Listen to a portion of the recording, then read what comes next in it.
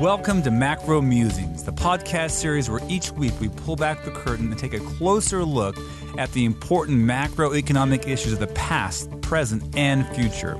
I'm your host, David Beckworth of the Mercatus Center. We are glad you've decided to join us. Our guest today is Cardiff Garcia. Cardiff is the U.S. editor of the immensely popular Financial Times blog, Alphaville. There he leads a crack team of writers who cover everything from the U.S. monetary policy to China's capital flows to Bitcoin to the Eurozone crisis. He is also the co-host of the FT podcast series Alpha Chat and Alpha Chatterbox. Cardiff formerly worked for J.P. Morgan and Dow Jones Financial Newswire, and last but not least, he is something of a mixed martial art expert, which ironically can be very useful in explaining monetary policy. So welcome to the show, Cardiff. Thanks. Various parts of that introduction were maybe too generous, but I appreciate it. I won't even correct you. Okay. Just plow ahead. We'll come back to the mixed martial art part a little bit later. But first, tell us how you got into journalism, into macro blogging. What was your journey? Yeah, it was a bit of a circuitous path, as I think many journalists have in their backgrounds. I think the first inkling that I thought I might want to be a journalist actually happened while I was still at J.P. Morgan. I was working for the private bank. We were covering high net worth clients in Latin America, and specifically Mexico, Southern Cone. I didn't really like our clients very much. I didn't like that part of the business, but I did like covering markets. And while I was there, I ran a proprietary newsletter for other analysts in my final year. And I thought, God, this reading and writing thing seems like a lot of fun. I should be doing more of that. Went to journalism school. I am somewhat ashamed to admit, but it was a lot of fun. And after that, I went traveling for about a year, partly to get out of New York for a little while and partly to freelance a bit. So the project that I had in mind when I left was to do a story about Muay Thai fighters in Bangkok. Muay Thai is a martial art I do in New York. And I thought, great, I'll go to a gym in Bangkok. I'll train alongside these guys, see what it's like. I won't fight or anything. I'm just a recreational guy. And I'll do a story about it, and I'll come back in 3 months. I ended up actually being gone for more than a year because I just threw my stuff in storage and I backpacked around until I was finally broke. I'd finally spent all of my banking money, and then I had to get serious about being a journalist. So when I got back, I spent some time freelancing for a little while. Because I had the finance background, I found it easier and a little bit more natural to just get a job writing about finance and economics. But the truth was that I was a bit out of shape, right? Like my mind was out of shape. It'd been a while since I had really delved deeply into what was happening. And of course, that was 2007 when so many exciting things were starting to happen. So I freelanced for a bit. I finally got a job as a reporter for Dow Jones, and specifically for a newspaper based in London called Financial News that covers financial institutions. And I was actually writing for them out of their New York bureau throughout the early stages of the crisis, essentially. But while I was there, I recognized how amazing the coverage on blogs was. And I was stunned that in a couple of cases, the blogosphere was writing about topics that would only later enter mainstream conversations and conversations amongst policymakers. Maybe the one that always springs to mind was the argument about whether or not the government should eventually nationalize the banks as part of their bailouts, you know. And it was astonishing to me that in 2008, this was a conversation that was being had throughout the blogosphere, and it was so interesting and so conversational and interactive.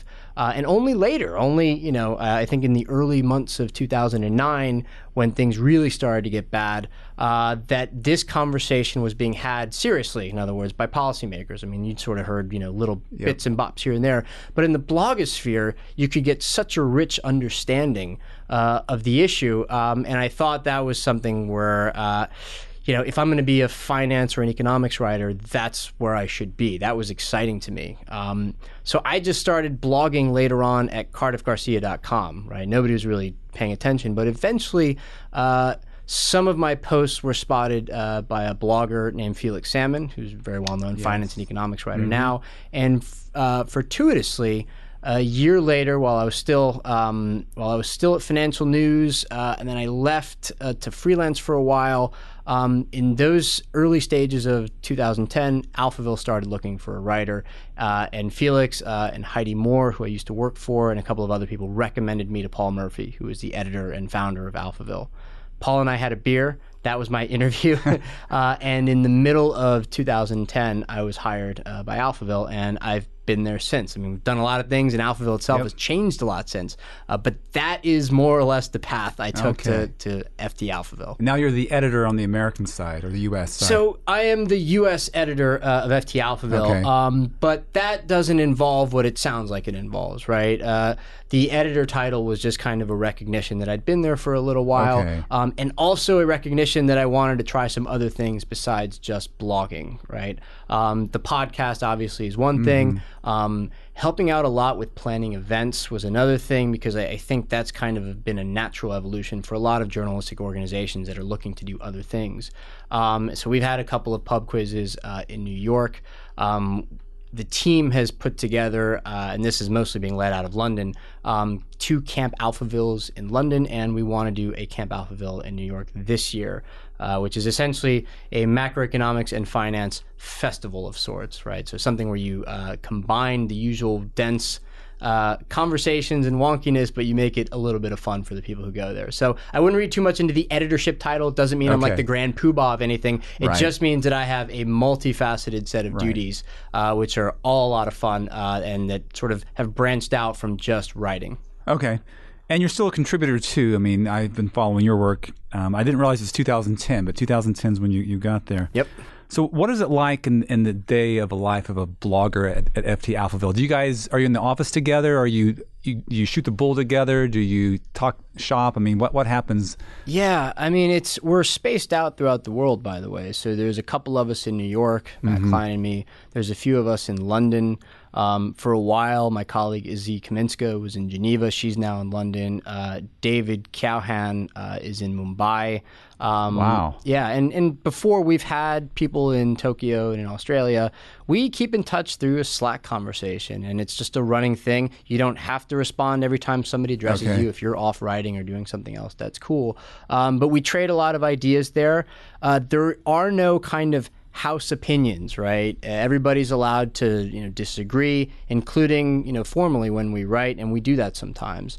So we bounce ideas off each other, but the entire philosophy that Alphaville has always embraced, and I certainly hope will always embrace, is that every writer is allowed to gravitate towards those topics that really fascinate him or her, that really interest them, and then you just write the hell out of it, right? There are no quotas. You don't have to write a certain amount of posts each day. You don't have to I don't know, hit a word count. There are no word limits, things like that. So the formal restrictions don't exist there.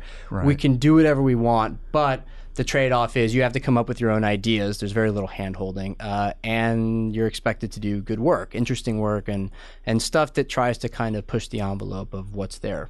Okay. I was going to ask this later, but since we're on this topic, what if there's a young, aspiring blogger, writer, journalist out there who wants to go down the path you'd have and end up at an FT Alphaville type setting?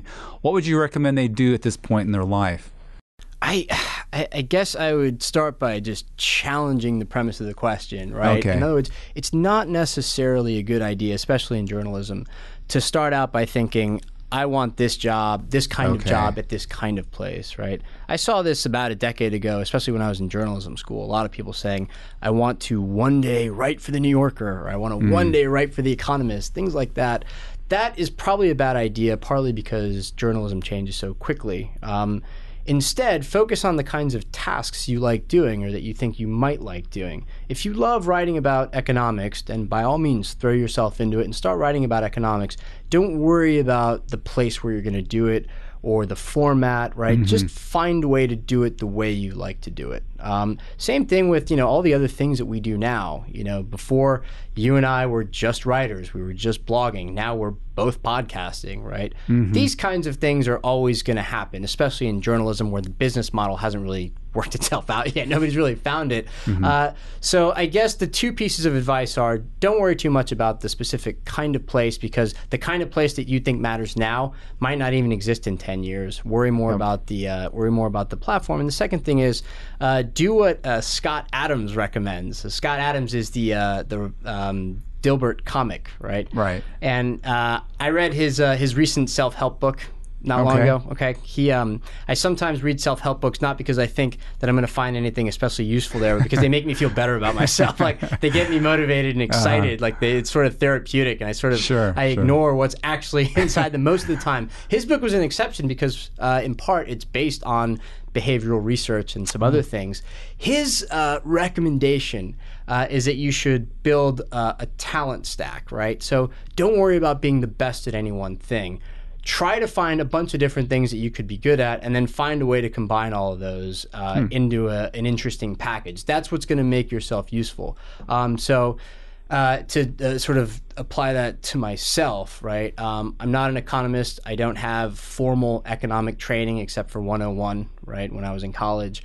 And I couldn't read, any kind of an econometric paper, right? I wouldn't be able to understand it. But I know some about it. I know some things about economics. I know which economist to turn to for certain things. And I try to, over time, learn how to spot different patterns that are useful and interesting in the real world, right? I'm not the most articulate person in the world, but I speak okay, and I try to get better and better over time at having presence and being able to speak in public, right? These things come with time as well. And then, I'm not going to win a Pulitzer Prize in any kind of writing genre, okay? But little by little, you start getting better at turning, one coherent phrase after another, and then over time, you put that together, and it's a package of skills and talents and things you've developed that are interesting to a company, and that to me seems like the best approach. In general, for life, right? Not just in journalism and not just specific to what I do, but in general. Well, I look forward to your book on living a good life. So, no, that's useful because I know there are people out there who reached out to me before. Who people want to know what should I do, what path should I go, and I'm not a journalist, but that's great advice. All right, let's switch gears and talk about the economy actually, because you do know a lot. You said you 101's all you had, but you know a lot more than that. Anyone who's read your work knows that you have a good command of some very technical issues. And I want to talk about the crisis, and I want to ask you as a journalist, was it disappointing during the crisis and afterwards to see all the disagreement among economists? There were some pretty intense fights. So Paul Krugman versus John Cochrane, Mark Toma versus Stephen Williamson. Right. John Taylor versus everybody. Yes. Market monitors myself versus MMTers. I guess two questions. Was it disappointing or was it enlightening? Did we learn anything from these exchanges? Are we any better because we had these debates? I think so. Was it disappointing? No, because I didn't know enough beforehand to be disappointed. Okay. It was intellectually interesting, and it was maybe a little bit frustrating to see, because if you're coming to this material anew, as a lot of people were, people who haven't studied economics formally, they might think, well, God, these people don't know anything. If all the biggest names seem to disagree about how to react to the single most salient economic event of our lifetimes, what have they been doing all this time?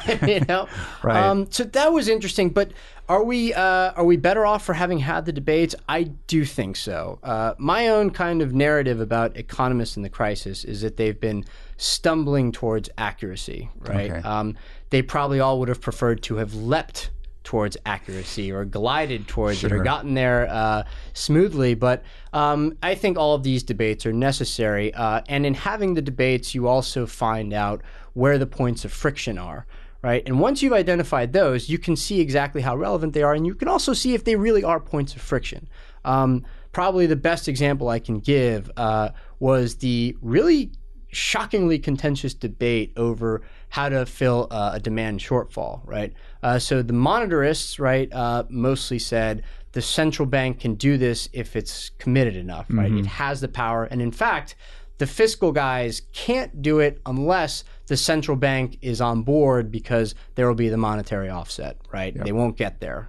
You need the expectation of what's going to happen later and how the central bank is going to react to certain economic events in order to guide the recovery back to a stronger footing, right?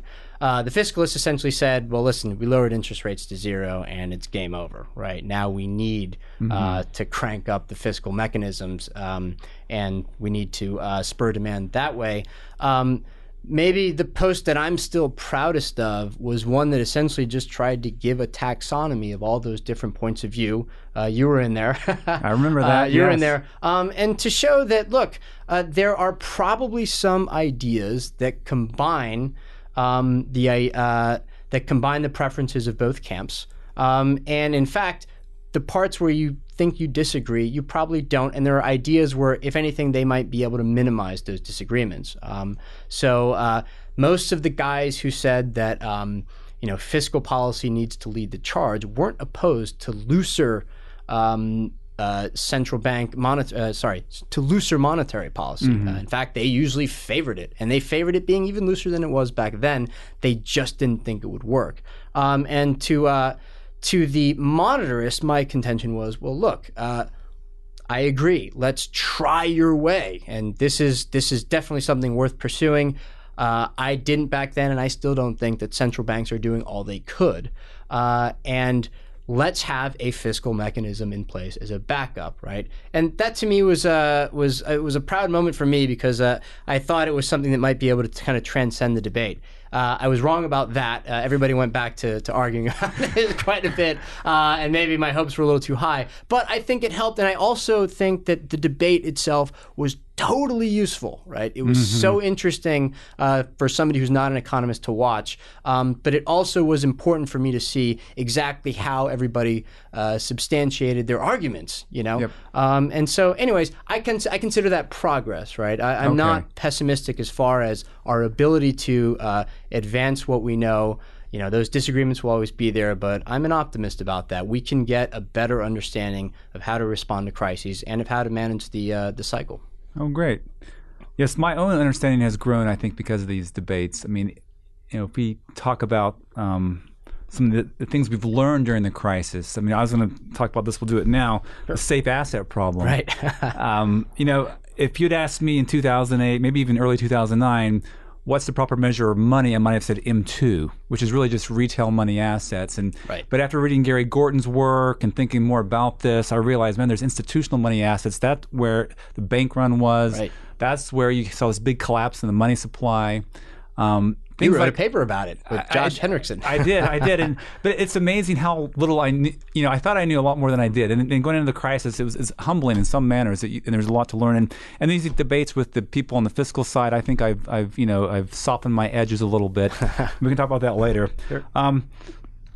But let's talk about some of these big issues back then. I just mentioned the safe asset problem. Sure. So the idea behind the safe asset problem is there's not enough safe assets. There's this huge crisis. Risk premiums went up. Everyone wants to hold on to safety. They want treasuries. They want safe assets. And of course, there's a collapse in what we thought were safe assets. Yeah. Maybe they never were, but we thought they were for a while.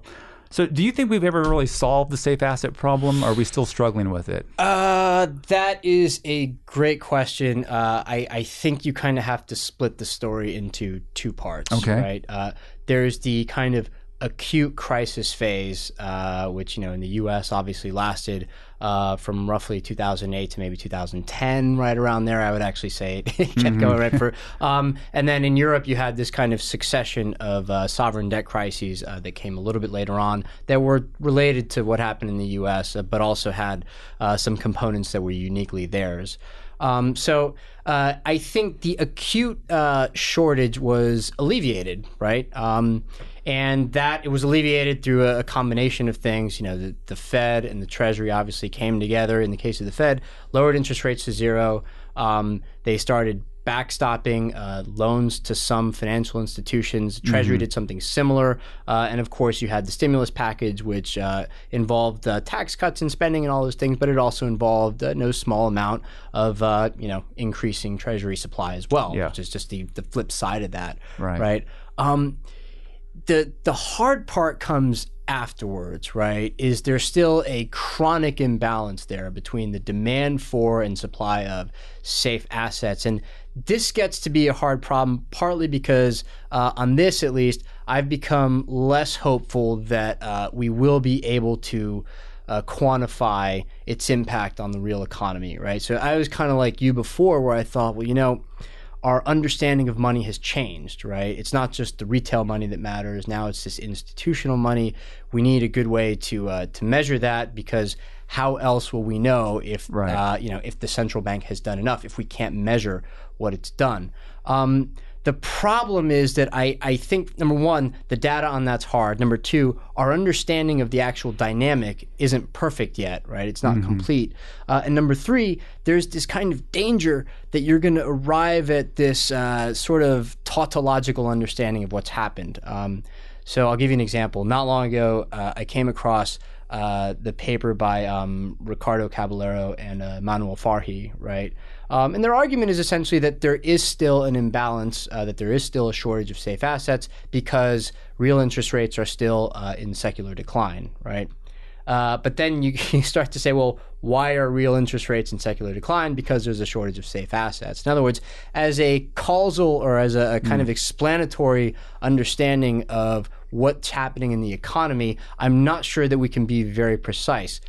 But it's still an incredibly useful framework for understanding the economy itself. In other words, if economists think about what they do in terms of models, I tend to think about economics in terms of storytelling. But I don't mean it dismissively. I mean it admiringly. In other words, these stories are useful. We need to understand what's happening. But if we try to be too precise, you can sort of be led astray into thinking that if we just make some certain precise tweaks, that'll fix everything. Whereas I think these forces are big and amorphous and a little bit harder to understand than that. So it's a good story to tell. It's one that, by the way, combines aspects of fiscal and monetary policy into explaining the role of central banks and of fiscal policymakers and how those things are so closely intertwined in a way that I don't think we previously understood. So it's helpful in that regard. But I'm not sure that we're at the stage yet where we can say, okay, the official sector has recreated privately provided safe assets to the tune of X trillion dollars, and the private sector has now created new assets to the tune of X or Y trillion dollars. Combine those two things, and it looks like monetary and fiscal policy have done enough to spur a recovery, right? I don't think we're there yet. It might be some time before we are, if we ever get there. Well, I think I agree with you. I mean, that's one of the reasons I'm an advocate of nominal GDP targeting, is that we can't measure money.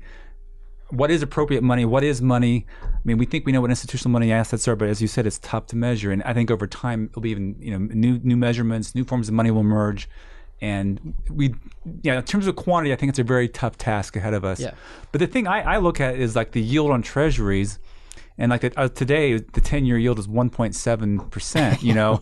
That to me screams that there's this maybe insatiable appetite still for treasuries, right. And we're not supplying enough. That one way to solve it would be to supply more treasuries, which it's a political non-starter, I think.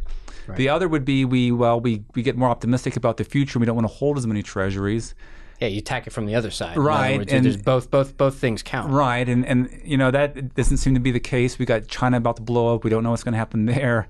The U.S. seems to be slowing down a little bit. I'm not sure what's going to happen this year. We'll talk about that in a minute as well. And then the third alternative, which I think is what central banks are groping toward, is, well, let's do negative interest rates. Maybe the safe asset has depressed the market clearing rate to such a degree that we got to resort to negative interest rates.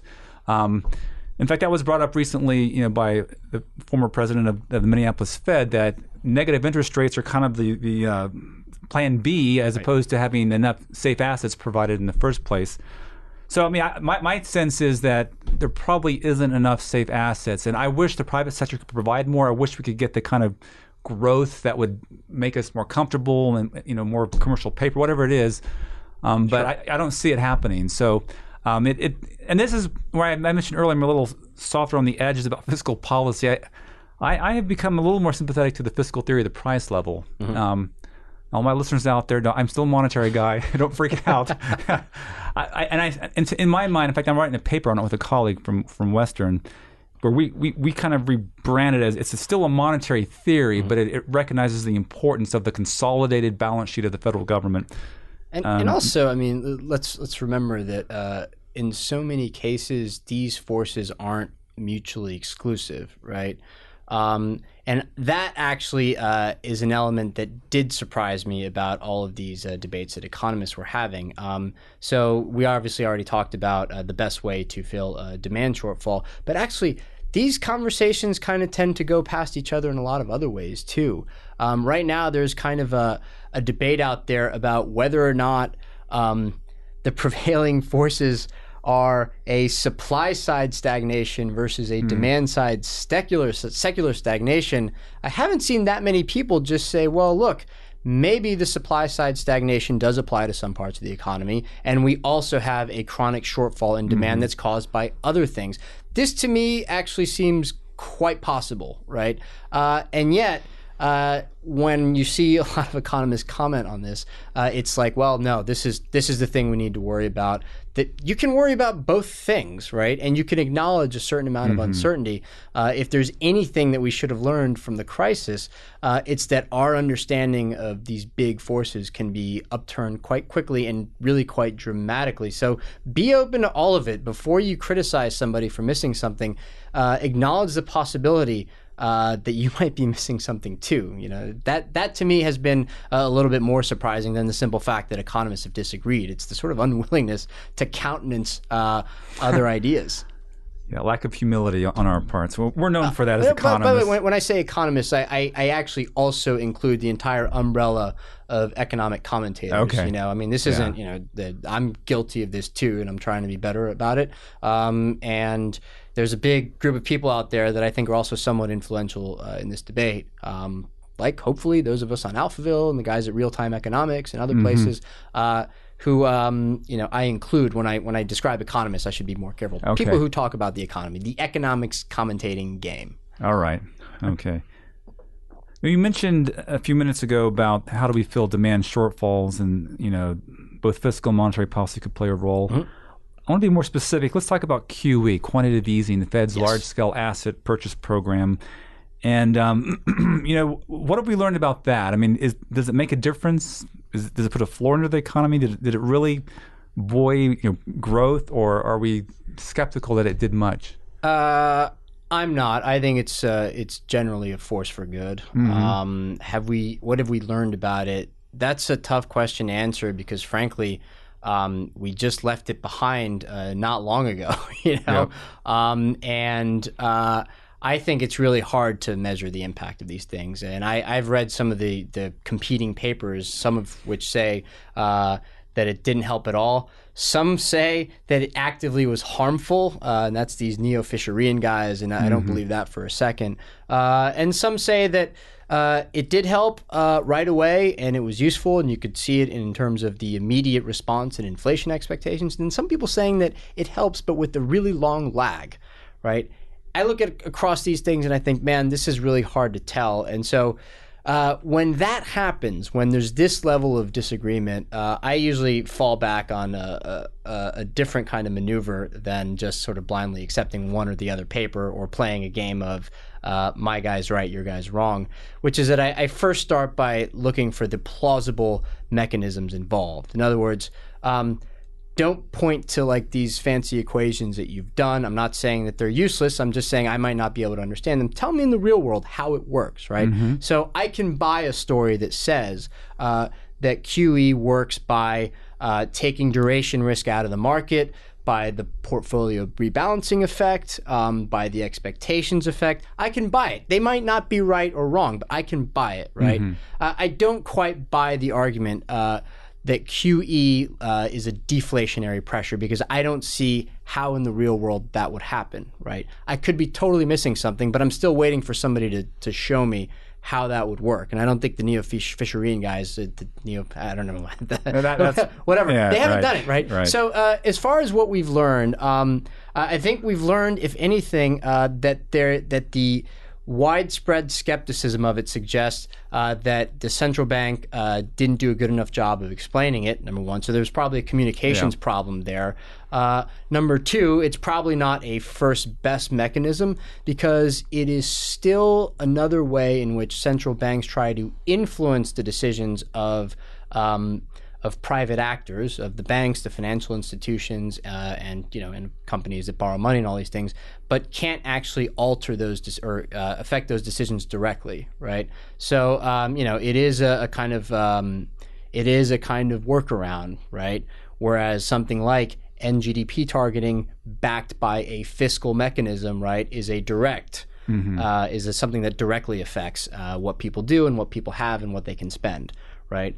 So that's one thing. Another thing is that there are still a lot of unknowns about QE that we're probably not going to solve anytime soon. So one is its impact on financial markets, and I don't discount this possibility.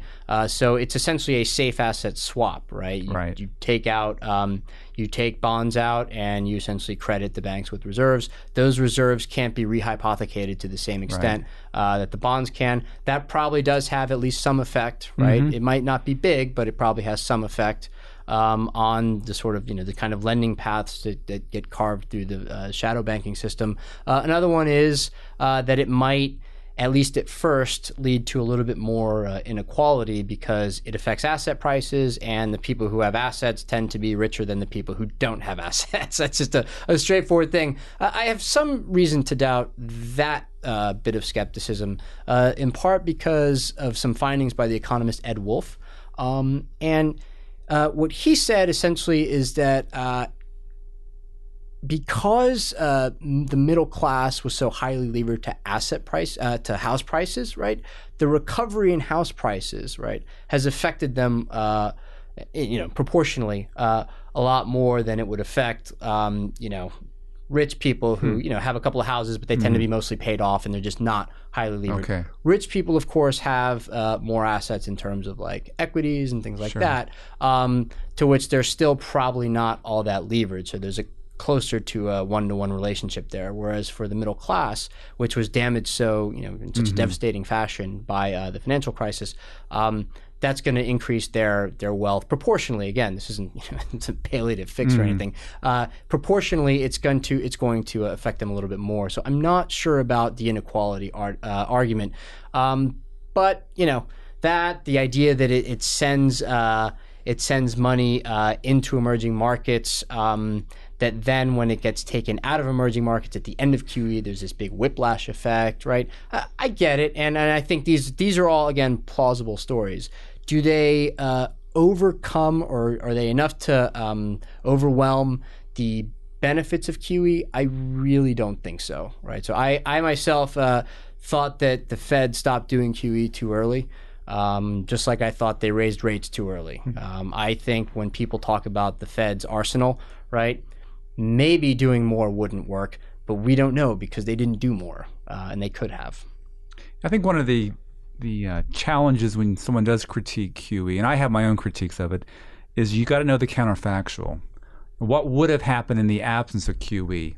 Assuming no other tools were tried. And so I do think my own view is it put a floor on the economy. In the absence of that, things could have been a lot worse. So even in the case where there's inequality because of QE, well, I would take a little inequality as opposed to unemployment at 10% again, or something greater than that. So it's when you have to pick between two bad choices, pick the one that's the least bad, and that might be the one we had. That one had to drive you guys especially nuts, right? I know it's the idea that you just don't know what would have happened in its absence is like the kind of curse of economists. I guess of social scientists in general, but especially of economists, macroeconomists in particular. But I think it's a good point because we just don't know. I mean, I think I have a vision of what would have happened, but I can't prove it unequivocally. But my own view kind of evolved. I've been a cheerleader, as you know, for QE. I'd like to have it done in a more predictable, rules-based manner. I'd like it to be more data dependent, not time. Like QE2 was, we're going to finish up in 2010. Right. I think that was a horrible idea. I think it might have started in 2010 and then 2011 twist in 2011. Yeah. But QE, so I thought QE3 was even better because it was based upon certain outcomes. But even then, all these were very ad hoc. They changed. The forward guidance was kind of make up as we go along. So I think they could have done a better job. But my big skepticism, looking back, is at the end of the day, I think the Fed doesn't want more than the 1.5% to 2% inflation generated, no matter what it does. So, and I wrote this on on your blog this past week, but I may be wrong. Some have argued we have low inflation because the Fed's just not powerful enough. Mm-hmm. I think after 7 years of averaging 1.5% core PCE inflation, this is a revealed preference. The Fed may not even be doing this consciously, but they're content. They're not going to try harder because they got to prove their inflation fighting credibility. But if it is the case that the Fed's happy with this, and that's a big debatable point, but if that's the case, then I think QE generated what it was going to generate, which is this slow, sluggish growth. And in other words, they never could have done something really radical because they never wanted to get past that 1.5. I mean, Ben Bernanke wrote, if you may recall, one of the senators sent him a letter, why don't you try 3% inflation? And he goes, no, we don't want to jeopardize our inflation fighting credibility. It'd be too radical of a change. In my view, we needed probably 3-4% inflation soon after the crisis to get total spending back on path. It'd be temporary. We still have long-run inflation to be anchored. But that, in my mind, I guess that was never going to happen. So QE, I guess my point is this: QE, given the Fed's commitment to low inflation, was never going to do that much. And I think that's a problem everywhere in the world. What do you think about that argument? Yeah, you could well be right. It's hard to know what's in the mind of a central banker, right? And so they've at least made the right noises about 2% being a kind of an average rather than being a ceiling, right? Mm-hmm. In other words, it being a kind of a target around which it can fluctuate and they would tolerate it. We don't know because they didn't get there, but there was a recent paper by Olivier Blanchard that I think you can maybe connect to this a little bit. And I think his basic point was that inflation expectations were so well anchored, right, that it became really hard to de-sticky those expectations. And so in the aftermath of the crisis, we should have had some fairly powerful deflation. We didn't. We had very low but positive inflation, right? And I remember in 2010, I came across an IMF paper that found that this had actually applied to a lot of other economies as well. In other words, that when you had these crises, inflation would certainly drop. There were strong disinflationary trends, but that then they would start to kind of even out close to zero without necessarily tipping into deflation. And so Blanchard's point was that it might have stopped the Fed from being more aggressive in the early phase of the crisis, right? Because they didn't see the deflation, right? In other words, if the Fed had seen that inflation had fallen to negative 1.5% or whatever, they might have expanded their balance sheet early on to the place where we are now, three point something trillion dollars. Whereas before, they did it in, like you said, this ad hoc manner where they had Q1. Okay, well, that wasn't enough. So a little later we had Q2, and then wait a minute, that didn't work. Let's try this twisting, and then we have Q3. Like, imagine if instead the Fed right away had said, man, we're going to expand our balance sheet right now to $4 trillion and get this over with, right? Maybe they thought they couldn't because inflation was still positive, and they thought, well, God, if we expand the balance sheet to $4 trillion now, we're going to have 10% inflation, because if it's at 1% now, despite how terrible the economy is, imagine what will happen later. But it turns out that because those expectations are so well anchored, they weren't as aggressive then, and it might also mean that we might be kind of missing something about how aggressive they are now. In other words, we don't know the point at which those expectations become unanchored, right? It also means, though, that we as we're learning, we had more running room than we thought, that we could have been more aggressive, and we just haven't gotten back to 2%. And then because of what happened with oil, headline inflation has been hovering between 0 and 1% for a while. And I think it's just too bad. In other words, my main criticism of the Fed, acknowledging some of the great things they did in the aftermath of or during the immediate stages of the crisis, was that they didn't do all this stuff at once, instead of sort of doing it over time and very gradually. I think that's really too bad. Yeah, looking back, it seems you can make a case that, man, you spent all this political capital on these experiments, QE1, QE2, QE3. this is Monday morning quarterbacking. Why not just go back and use it all up in one fell swoop and be done with it? But of course, that's easy for us to say here. Of course it is. Yeah, of course it is. I'm glad I wasn't sitting at that conference table when they were discussing this. That's a tough job. No, absolutely. Well, since we're on this topic of inflation, I've written on this, and I think maybe you've written on it too, acknowledged it. Ryan Avent at The Economist says as well, Matt Iglesias. Do you think the Fed has an asymmetric inflation target? I mean, we've kind of touched on this, but do you think that they are, again, if you look at core PCE inflation, it seems to be they're treating 2% as a ceiling as opposed to a target where, on average you hit a little bit above 2%, a little below, and on average it'd be 2%, but on average it's closer to between 1 and 2. So what do you think's going on there? Unfortunately, I think that is something that we can reasonably assume to be the case, that it is an asymmetric target, that it is closer to a ceiling, again, without being able to read minds. But I think we've gotten to the point now where we'd actually have to see inflation be above 2% and maybe even considerably above 2% for a sustained period of time, maybe a year or two or whatever, to overturn that assumption. In other words, right now I think that's actually a fair thing to guess. That's too bad, and I think it means that we are slowing down the recovery, before we really have to. I think there's an exception to that, by the way, which is that I do think that if we were to get an unexpectedly sharp recovery in oil and commodities prices, and if those are the things that were primarily responsible for driving headline inflation above 2% for a while, I think they would be willing to look away from that. In other words, if core inflation is flat throughout that period, they'd probably say, yeah, it's fine. And in fact, we saw something like that, I believe in, was it 2010 or 11, or maybe in 2012, right around there. We saw headline inflation go above 2% for a little while, and I think it even got close to 3%. And they didn't do anything, partly because the labor market was still in such bad shape, and also partly because it was sort of obvious that there were these weird fluctuations in commodities and in food prices and things like that that would probably go back to being below 2% pretty quickly. I will add one more thing about oil, which I think goes against the kind of prevailing wisdom of what's happened now. I think that what happened in the oil market essentially prevented the Fed from tightening a year before it actually did end up tightening, right? So if you look at where inflation was back then, right, which is, I think it was about 1.5%, not 2%, but you look at where the labor market was back then, right? I think it's fair to guess that the Fed would have been pretty close to tightening a year earlier, right? Because think about this,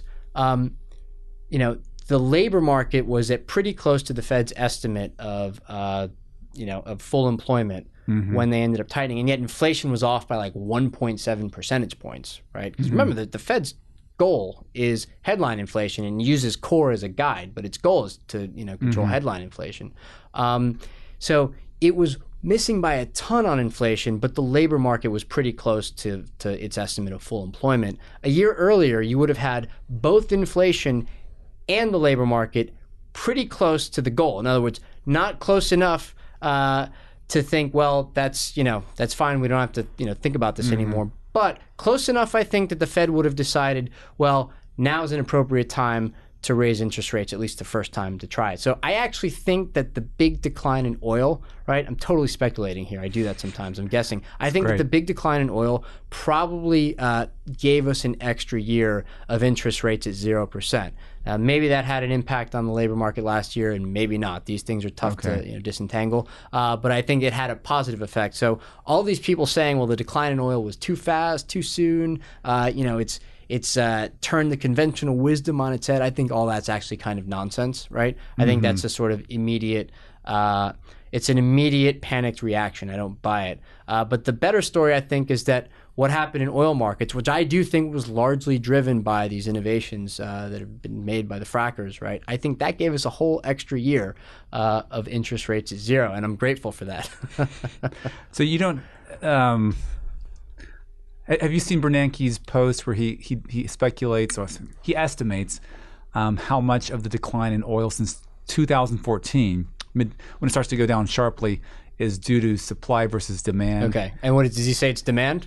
About half of it. Yeah. He says about 40 to 45%, and based on James Hamilton had something similar, and I actually did my own little calculation.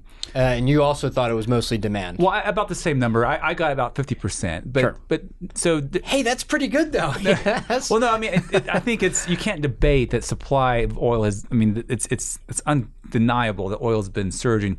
The question is, has the global economy slowed down some and pulled a drag on the prices as well? Oh, probably, yeah. But by the way, if you take the decline, where did oil peak? At north of 110, 115, down to 30. If half of that drop is from supply side factors, that's impressive. But I think there's a more subtle story happening here than just oil is in a glut and that's what caused the decline.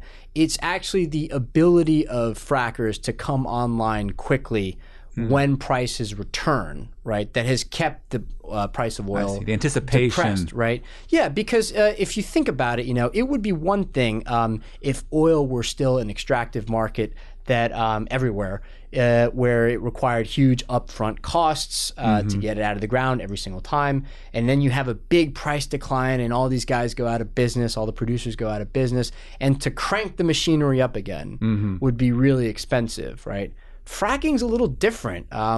The phrase that I saw, and I forget who was initially responsible for it, was that it's closer to a manufacturing business model, and he referred to it as manufacturing, right? Which is when the prices make sense, you can just get things moving again, right? And I think so the combination of higher actual supply in real time, right? And then the acknowledgement that these productivity gains have been made in the production of oil and oil products, I think is largely responsible for the decline. And of course, there are some demand side things happening here too. You can't deny that, right? It would be silly to ignore that. But I think that is in general a positive story. Absolutely. We like positive supply shocks. There's no doubt about that. But so what you're saying, though, just to recap, is the understanding that these frackers can instantly or quickly come back online, which means prices will remain depressed, and just the anticipation of that is keeping them almost permanently lower to some extent. Yeah, I would I guess go to the second derivative then. It's not that it'll keep them depressed in absolute terms, but if there was going to be a recovery, then maybe the slope of the recovery would be a little bit more shallow. Okay. Yeah. One more thing on the demand side of oil's decline. So, let's just say it is 50%, which may be... Sure, I can buy that. Which maybe it's not, maybe it's less, but let's say it's 50%. I see an irony in this because the Fed has been saying, one of the reasons it's been saying that it doesn't want to act is it looks at inflation is low. Well, why don't you do something? Well, because it's oil. It's a transitory thing. It's going to, at some point, oil is going to pull back, it's going to go back up. But if half of that decline, this transitory factor, is due to weak global demand, I mean, they're barking up the wrong tree here, right? That should be cause for concern. If oil is low because of demand, not supply, then they should be even more worried about it, as opposed to, well, we can lay off, not do anything until it returns to a normal path. Yeah, it's a signal, in other words. Yeah. And it's also just, I think, further recognition that when you look at inflation, you shouldn't just look at the headline or the core number. You should also look at its individual components. How much is oil versus housing? Absolutely, things of that nature. Like I think this stuff is complicated. This stuff is hard to understand. Well, doesn't this raise questions about how robust inflation targeting is? I mean, where I'm going with this. I mean, these supply shocks. I mean, you mentioned the Fed did not move in 2011, but we know who did, the ECB. I mean, they moved the wrong way. Yeah, they did. They took, in my reading of it is they saw the same signals the Fed did, but the Fed realized it was more commodity based. The ECBs are like, no, we're going to jack up rates in second stage of that crisis. So to me, in real time, it's hard to know. I guess I want to be fair to the Fed, to the ECB. In real time, it's sometimes hard to discern what's causing this. Is it demand? Is it supply? And to me, that should beg the question, well, maybe inflation targeting isn't the most robust way to do monetary policy. But I want to beat that because everyone knows my views on that already. Yeah, I mean, the role of I really genuinely am not sure what plausible justification Trichet could give now for having raised interest rates in 2011. There were other things happening in Europe, though, that I think were just setting the stage for a more protracted downturn there. And I mean, I think Europe at this point is closing in on a lost decade. I saw somebody point this out the other day.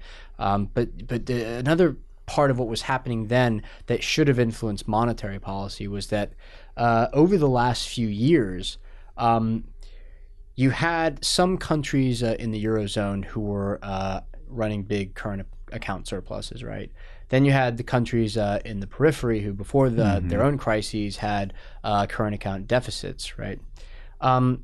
Now, those countries in the periphery, right, rather than spending money to juice demand, or rather than having a central bank that was doing enough to juice demand, essentially became more competitive by letting demand fall off a cliff, and then letting the sort of wages collapse, and the prices of other things collapse, and then of course you had a situation where they were brought back up into a current account balance that was roughly flat, right? So you had countries that had been doing fine, and especially Germany, running current account surpluses and kept its surplus, right? And then you had the countries before that were running current account deficits that stopped importing stuff because demand had fallen apart, right?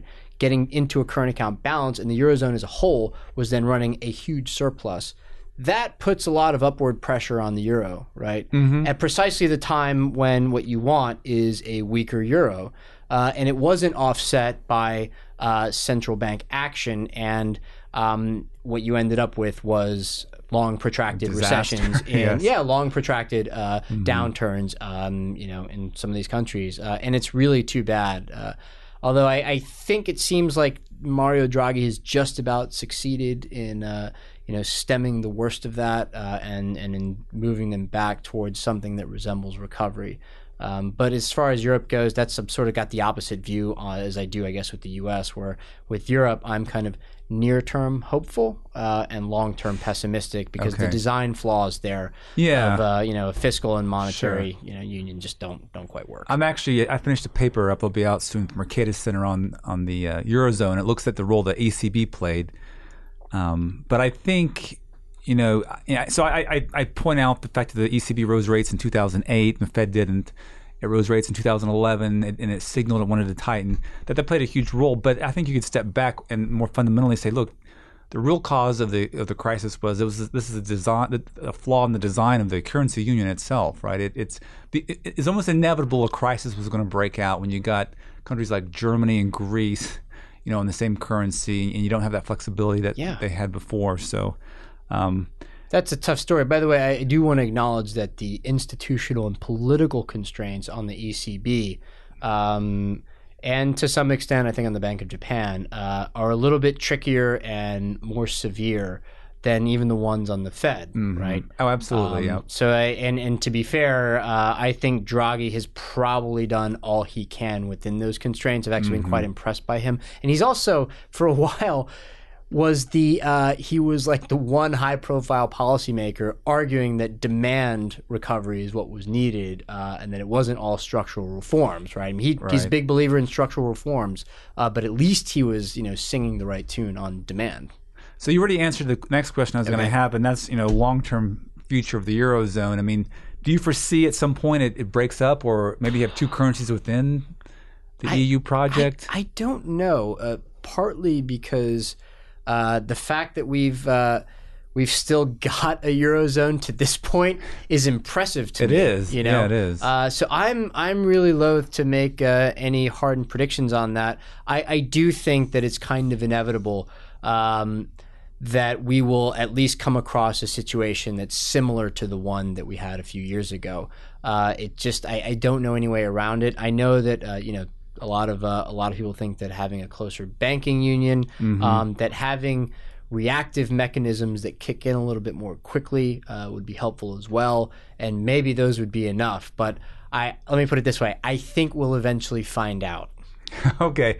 Now, I have a lot more I could talk about on business cycle stuff, but I do want to switch gears to the last few minutes we have together, because you've done a lot of work on future of growth, secular stagnation, future of innovation. Robert Gordon had a book that just came out. Larry Summers has been talking about secular stagnation. So, I mean, there's several issues here, but I guess one is, are we truly in a secular stagnant environment? Have we lost innovation? Productivity numbers seem to indicate that, but it could be poor measurement, or maybe it could be the real thing. I mean, Kocher Lakota has argued, others beside him, that we would actually have more productivity growth were the demand gap filled. It's endogenous. So I'm throwing several things at you here. No, I think I kind of know what you're getting at, though. In the paper that Larry Summers wrote that repopularized the idea of secular stagnation, which I think he wrote at the end of 2013 or 2014, I can't remember, right? There was a line or two in there in which he referred to a reverse Say's law, right? And Say's law being the idea that supply generates its own demand, right? And what Summers was saying was that a shortfall in demand, right, leads to a weakening of potential supply, right? In other words, if you don't fill the demand shortfall now, right, nobody's going to, nobody's going to invest enough money for the kinds of innovations and projects that you need for longer term growth. And then my colleague Martin Wolf, in a recent, I don't know if it was in a recent column or if he just told it to me when I interviewed him myself for our podcast, said that he would take it one step further, that a demand shortfall leads to reduced potential supply, right? But that reduced potential supply also feeds back into a demand shortfall because nobody, because that's what investment is, right? In other words, more investment plugs the gap, right? In addition to creating potential supply, it plugs the immediate, demand shortfall, right? And so it's kind of this self-fulfilling circle, and it's a real problem. I don't know if anybody has studied this systematically. I'm not sure how you would do that, but that is a compelling thesis, right? And so this is one of the reasons why I think, in a crisis, you try whatever has a high probability of working, right?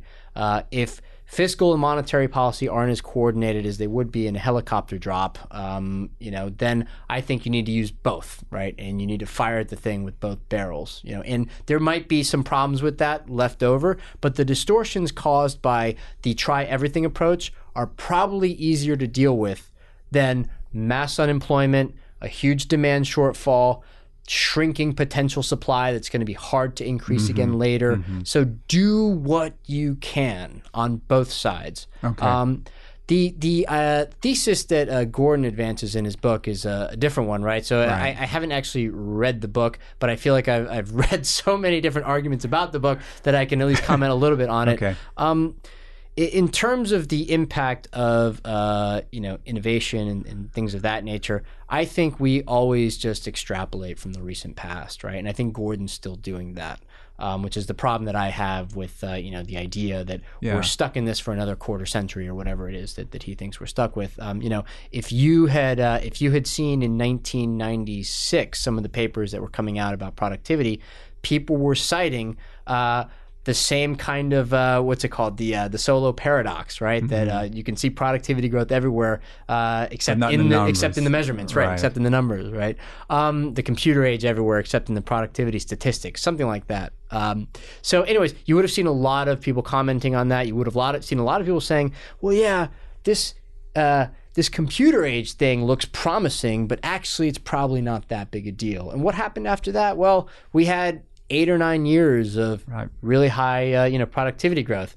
What's funny is that if you read the papers in 2004, there's one by the New York Fed, and there's even one by Robert Gordon himself, I think, in 2003 or 2004, extrapolating from that and saying that, well, actually, some of these productivity gains are here to stay, right before productivity fell off a cliff. Interesting. So in the short run, we tend to extrapolate from the very recent past, and I think that's always dangerous.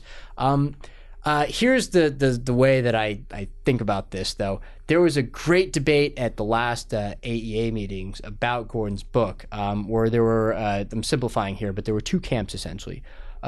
One saying, well, hang on a minute, institutions help. And if institutions can help, right, then we shouldn't be so pessimistic about the possibility that we can spur innovation. We just have to make the right institutional changes, whether that's, fiscal investment, whether or not that's, concessional financing or whatever, industrial policy. I don't know what you want to call it, right? Or getting rid of a lot of barriers to innovation, whether that's, taxes or regulatory burdens, whatever. You can make changes. You can do something about it, right?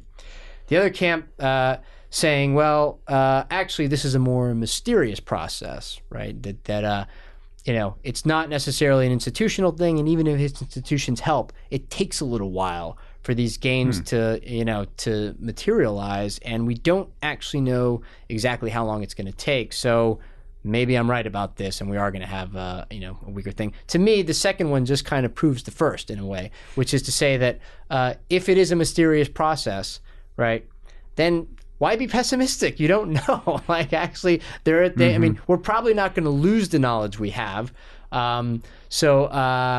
Productivity might be stagnant, but I don't think we're going to become less productive in most sectors, right? But at some point, I think you could see the gains accelerating. But my real overarching take on all this is to say that we actually have a very limited sample size of experiments to deal with here. We're only going back to the Industrial Revolution, which some people think sounds like a long time because it's 200 and something years, whereas to me, that's nothing, right? I mean, humans have been recognizably human for like 50,000 years, okay? So it's not clear to me that we know that much about it. I don't think we have a great theory yet, and I think most economists would admit this, about total factor productivity, which is, I think, the best measurement we have for to represent innovation, that part of productivity growth. So anyways, massive radical uncertainty about this topic. That's not just me. That's also what I think everybody else should embrace. Okay. Well, you are, though, kind of a technical optimist, though, I sense from your writings. You think things are getting better in terms of smart car technology and I think automation. I am, too. In general, right. Well, on that note, we have to end. We're out of time, but Cardiff, it's been a pleasure having you on the show. Thanks so much for coming to join us. Our guest today has been Cardiff Garcia of the Financial Times. Thank you. My pleasure. This was awesome. Macro Musings is produced by the Mercatus Center at George Mason University. If you haven't already, please subscribe via iTunes or your favorite podcast app. And while you're there, please consider rating us and leaving a review. This helps other thoughtful people like you find the podcast. Thanks for listening.